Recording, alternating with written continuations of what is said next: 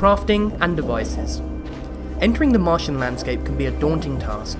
You'll soon realise that you've left with next to no items at your disposal. Lucky for us clones, with a little searching, we can start finding and gathering resources directly off the ground.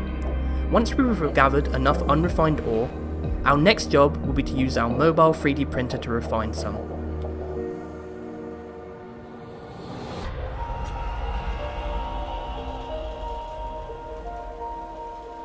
Once refined, we can then craft ourselves a pulse excavator.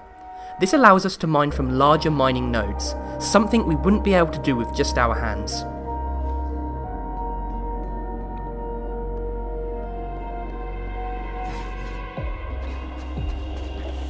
Mining nodes will provide us a greater amount of ore at one time, and once depleted, will disappear.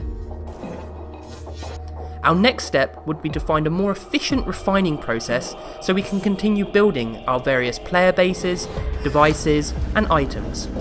Here we can see this player has built a blast furnace. This device will refine ore automatically at a 2 ore to 1 bar ratio. Better than our initial mobile 3D printer, which was operating at a 3 to 1 ratio. With our refined ore, we switch over to the larger wall-mounted 3D printer and begin crafting all manner of armour, scopes and other items needed to aid our survival on Mars.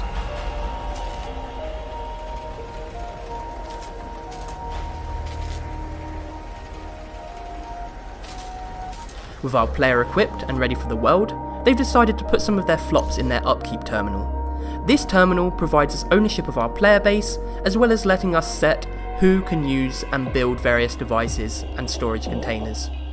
Before they leave and to explore Mars further, they have built up a stasis chamber and made sure to register with it. This will provide a safe respawn point directly inside our player base if we were to happen to come into unfortunate circumstances in the world, as well as highlight its location on the player map and compass, so you'll never lose the direction of your base. That's all there is when it comes to certain bases, ores and refining techniques. I'll see you on Mars.